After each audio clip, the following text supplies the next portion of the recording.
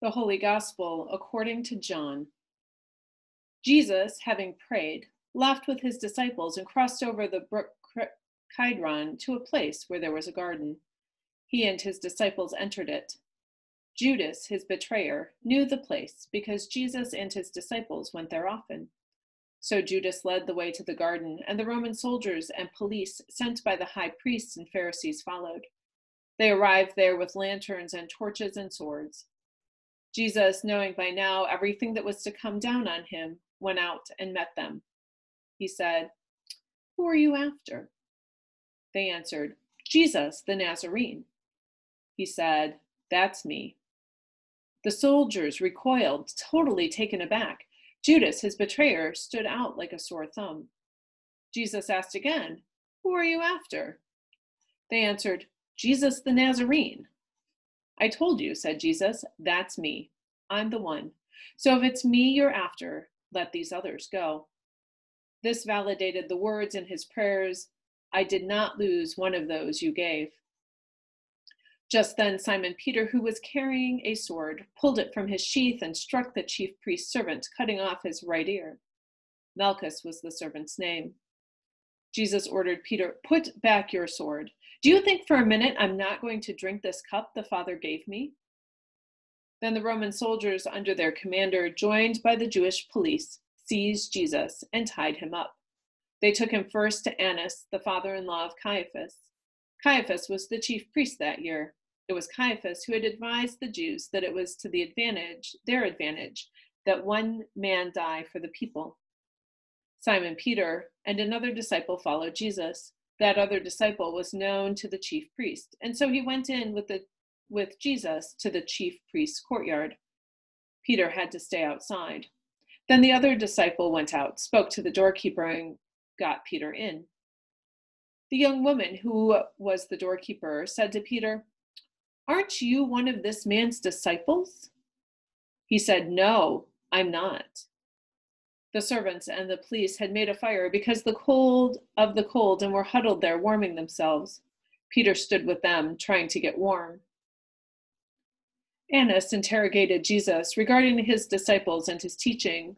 Jesus answered, "I've spoken openly in public. I've taught regularly in meeting places and the temple where all the Jewish leaders come together. Everything has been put out in the open. I've said nothing in secret. So why are you treating me like a conspirator? Question those who have been listening to me. They know well what I have said. My teachings have been above board." When he said this, one of the policemen standing there slapped Jesus across the face, saying, "How dare you speak to the chief priest like that?" Jesus said, "If I've said something wrong, prove it. But if I've spoken the plain truth, why this slapping around?" Then Annas sent him, still tied up, to chief priest Caiaphas. Meanwhile, Simon Peter was back at the fire, still trying to get warm. The others there said to him, "Aren't you one of his disciples?" He denied it. "Not me." One of the chief priest's servants, a relative of the man whose ear Peter had cut off, said, "Didn't I see you in the garden with him?" Again, Peter denied it. Just then, a rooster crowed. They led Jesus then from Caiaphas to the Roman governor's palace. It was early morning. They themselves didn't enter the palace because they didn't want to be disqualified from eating the Passover. So Pilate came out to them and spoke, "What charges do you bring against this man?" They said, "If he hadn't been doing something evil, do you think we'd be here bothering you?" Pilate said, "You take him. Judge him by your law." The religious leaders said, "We're not allowed to kill anyone." This would confirm Jesus' word, indicating the way he would die. Pilate went back into the palace and called for Jesus. He said, "Are you the king of the Jews?" Jesus answered, "Are you saying this on your own, or did others tell you this about me?" Pilate said, "Do I look like a Jew? Your people and your high priest turned you over to me. What did you do?" "My kingdom," said Jesus, "doesn't consist of what you see around you. If it did, my followers would fight so that I wouldn't be handed over to the Jews. But I'm not that kind of king, not the world's kind of king." Then Pilate said, "So are you a king or not?" Jesus answered, "You tell me. Because I am king, I was born and entered the world so that I could witness to the truth. Everyone who cares for truth, who has any feeling for the truth, recognizes my voice." Pilate said, "What is truth?" Then he went back to the religious leaders and told them, "I find nothing wrong in this man. It's your custom that I pardon one prisoner at Passover. Do you want me to pardon the king of the Jews?" They shouted back, "Not this one, but Barabbas. Barabbas was a Jewish freedom fighter." So Pilate took Jesus and had him whipped. The soldiers, having braided a crown from thorns, set it on his head, threw a purple robe over him, and approached him with, "Hail, King of the Jews!" Then they greeted him with slaps in the face. Pilate went back out again and said to them, "I present him to you, but I want you to know that I do not find him guilty of any crime." Just then Jesus came out wearing the thorn crown and purple robe. Pilate announced, "Here he is, the man." When the high priests and police saw him, they shouted in a frenzy, "Crucify! Crucify!" Pilate told him, "You take him, you crucified him. I find nothing wrong with him." Jesus answered, "We have a law, and by that law," the religious leaders answered, "We have a law, and by that law he must die because he claimed to be the Son of God." When Pilate heard this, he became even more scared. He went back into the palace and said to Jesus, "Where did you come from?" Jesus gave no answer. Pilate said, "You won't talk? Don't you know that I have the authority to pardon you and the authority to crucify you?" Jesus said, "You haven't a shred of authority over me, except what has been given to you from heaven. That's why the one who betrayed me to you has committed a far greater fault." At this, Pilate tried his best to pardon him, but the religious leaders shouted him down. "If you pardon this man, you're no friend of Caesar's. Anyone setting himself up as a king defies Caesar." When Pilate heard these words, he led Jesus outside. He sat down at the judgment seat in the area designated Stone Court. It was the preparation day for Passover. The hour was noon. Pilate said to the Jews, "Here is your king." They shouted back, "Kill him! Kill him! Crucify him!" Pilate said, "Am I to crucify your king?"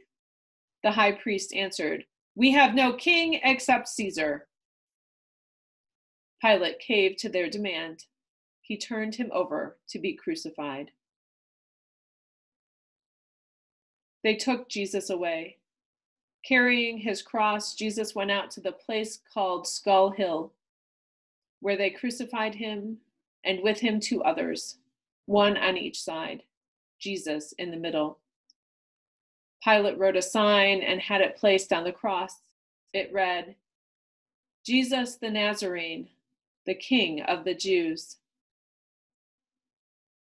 Many of the Jews read the sign because the place where Jesus was crucified was right next to the city. It was written in Hebrew, Latin, and Greek. The Jewish high priests objected. "Don't write," they said to Pilate, "the King of the Jews. Make it, this man said, 'I am the King of the Jews.'" Pilate said, "What I have written, I've written." When they crucified him, the Roman soldiers took his clothes and divided them up 4 ways, to each soldier a fourth. But his robe was seamless, a single piece of weaving. So they said to each other, "Let's not tear it up. Let's throw dice to see who gets it." This confirmed the scripture that said, "They divided my clothes among them and threw dice for my coat." While the soldiers were looking after themselves, Jesus' mother, his aunt, Mary, the wife of Clopas, and Mary Magdalene stood at the foot of the cross. Jesus saw his mother and the disciple he loved standing near her. He said to his mother, "Woman, here is your son." To the disciple, "Here is your mother." From that moment, the disciple accepted her as his own mother. Jesus, seeing that everything had been completed, so that the scripture record might also be complete, then said, "I'm thirsty." A jug of sour wine was standing by. Someone put a sponge soaked with wine on a javelin and lifted it to his mouth. After he took the wine, Jesus said, "It is done, complete." Bowing his head, he offered up his spirit.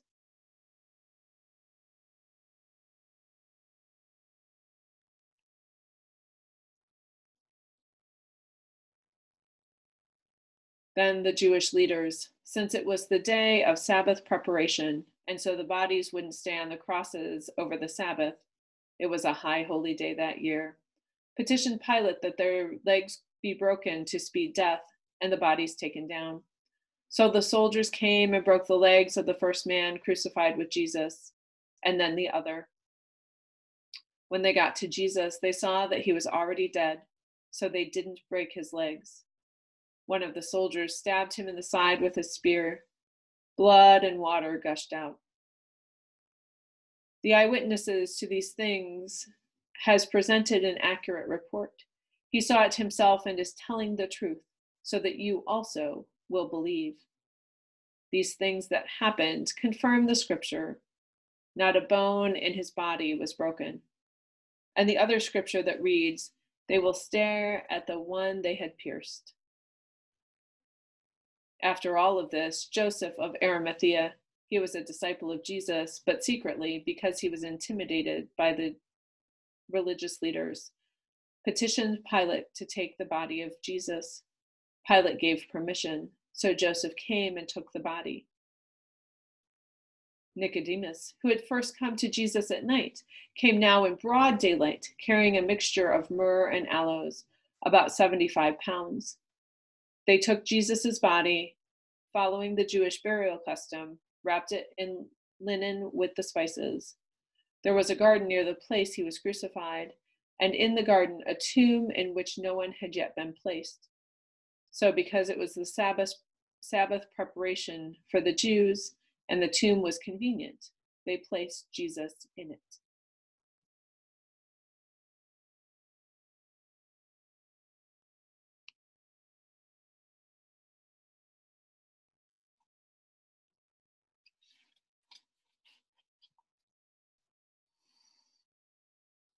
Today is Good Friday.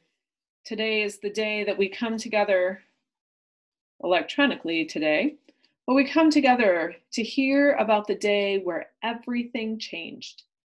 Good Friday, Jesus' death, the event that rocked the world. This day that is usually hard, because when we take the time and when we really stop and engage with the readings and the reality, can be overwhelming and emotionally difficult. This year, in the middle of a pandemic, everything is overwhelming and emotionally difficult. This year, I was profoundly struck by the parallels of Good Friday and the COVID-19 pandemic. I was thinking about the emotions of surprise and fear, the really stressful experience of the time, disappointment, being completely overwhelmed, having a sense of something unexpected. And even though there was a warning, people didn't understand. Lots of questions of what comes next, all at the same time being a little lost, a little lonely, and perhaps even feelings of betrayal. As I made this list of emotions and plot points, I realized it could be for either experience. The feelings and the experiences of the disciples on the day that Jesus died, or for those of us who are living in this pandemic today. So today, we sit in this time, this really hard time, in our separate places. Usually when we are together, usually when we can be in the same building to walk the hard journey of Good Friday in the same place.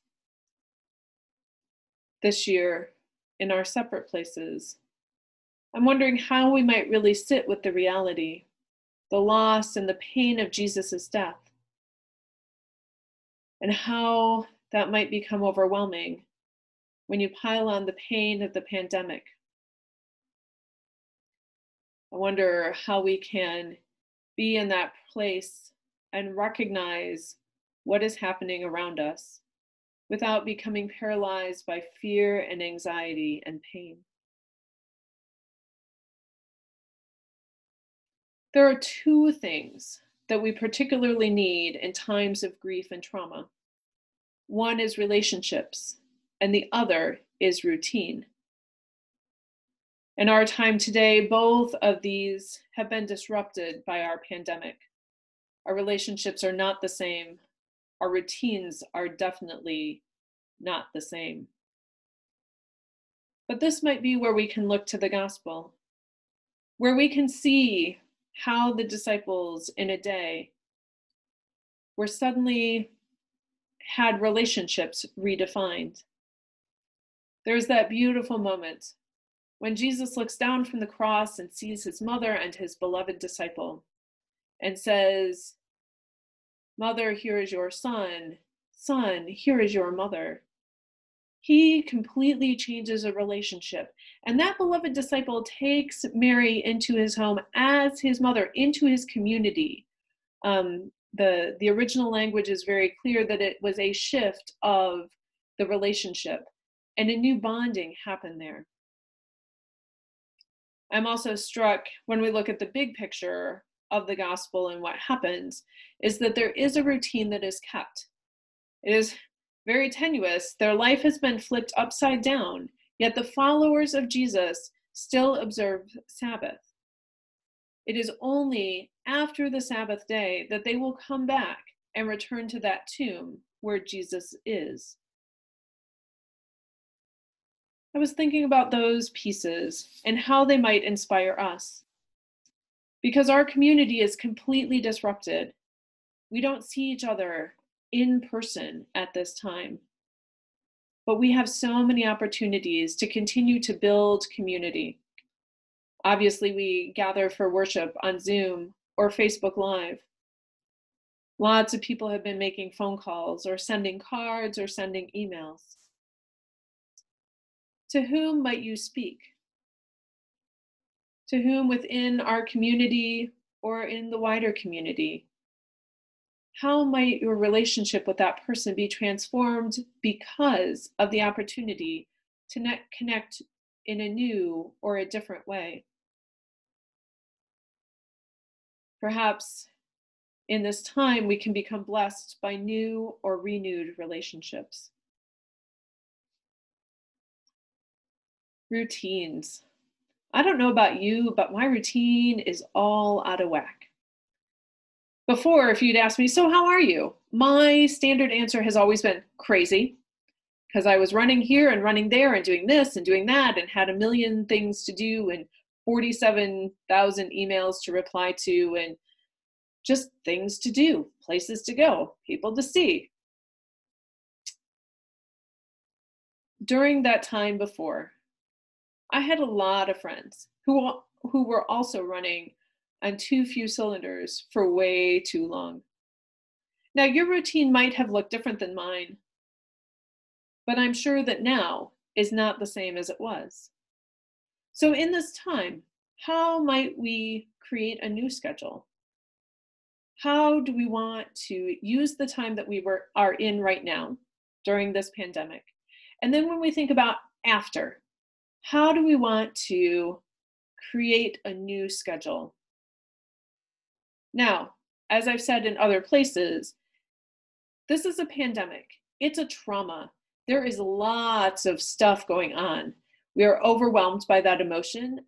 So part of this time is just being kind to ourselves. It's okay that we don't do. It's okay to sit and grieve. It's okay that if you had a traumatic experience now, that traumatic experience comes back to us when we have new trauma. However, there are routines that we might choose. It might be that we choose to come together for worship on a regular basis. We've been here for Holy Week, and maybe we'll keep coming back for Sundays. It may be that you choose to add a midday prayer that happens on Facebook Live, or you find some other worship service happening. Everybody's doing this whole Facebook Live, Zoom worship experience. You can see them on YouTube. It might be that you choose to take time to just sit and pray.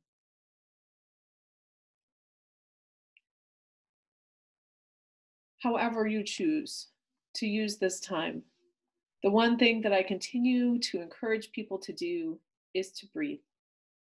Breathe to not get overwhelmed by the anxiety. Refocus that anxiety into something else. Try to create some moments of peace. Good Friday. This is a day of grief, and this is a time of trauma. So let us be gentle with ourselves and each other. And while we sit in the dark and wait, we wait for both Jesus's resurrection.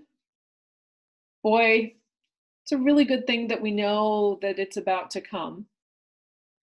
And as we sit in the dark and wait for the end of this pandemic, about which we don't know the timing, but about which we will know that it will end, let us recognize that there is grief now and there is grief to come.